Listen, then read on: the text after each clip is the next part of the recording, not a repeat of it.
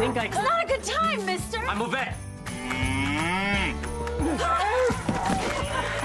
Boy, you showed up just in the nick of time.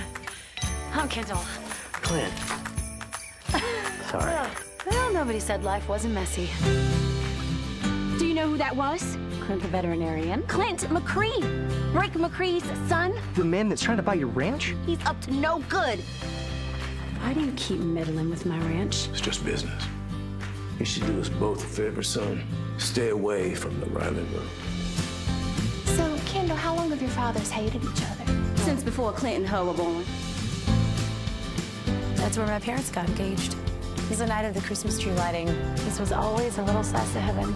I see what you mean.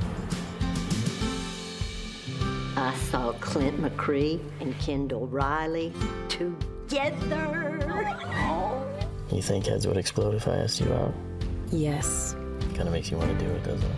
Definitely. Someone up there heard my wish, 'cause all I've ever wanted was a Christmas. If there's anyone who could use some Christmas spirit right now, Pop, it's you. Ho, ho, ho, humbug.